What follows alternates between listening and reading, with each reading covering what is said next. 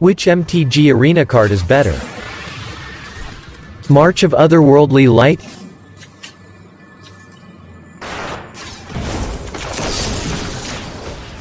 Or Fateful Absence? Two cards vying for removal spots in the new Capenna standard meta. Let's take a look at the pros and cons of each. March of Otherworldly Light. March is a card that blasted onto the scene when the Kamigawa Neon Dynasty set dropped, and saw a lot of play early and often.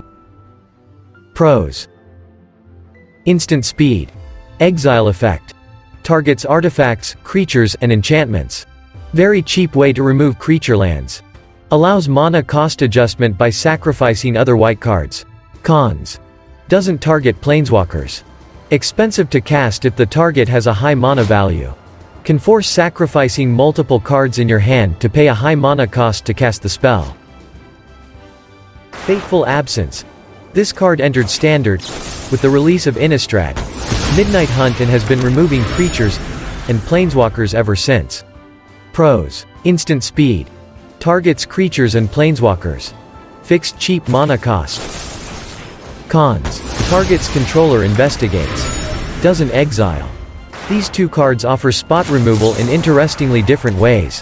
While March of Otherworldly Light offers an exile effect for creatures you need to remove from the match, entirely its cost is dependent on the mana value of the target. Sometimes, like with creature lands or tokens, you'll simply pay 1 white mana to remove that Treefolk token or Hive of the Eye Tyrant. At the same time, you'd need to spend 8 mana to remove a Titan of Industry, making this card significantly worse in that scenario. It also targets artifacts and enchantments, giving March more flexibility, because it can get rid of wedding announcements, Oni cult anvils, and the like. March of the Otherworldly Light however does not target planeswalkers. A big negative in Standard currently, as planeswalkers are powerful and plentiful. Fateful Absence on the other hand does target planeswalkers. It's mana efficient at destroying those wandering emperors or lol, spider queens, and removing them from the battlefield. It almost matches March at removing creature lands and tokens at only costing 2 mana. However, it surpasses March in being able to remove higher mana cost creatures for the same 2 mana.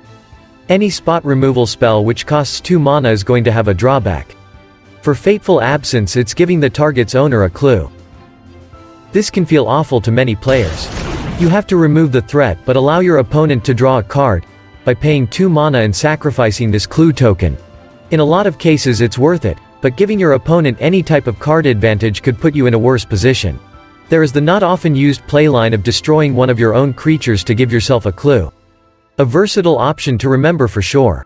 Lastly, Fateful Absence does not exile. With so many cards returning from the graveyard in Standard right now, exile effects are extremely valuable. Which card is better? Fateful Absence. While in certain decks, and against certain matchups, March of Otherworldly Light will prove to be the better choice. However, Fateful Absence's ability to remove planeswalkers and high mana cost creatures at a mana efficient cost, despite the downside in a mid-range meta, makes it overall slightly more valuable.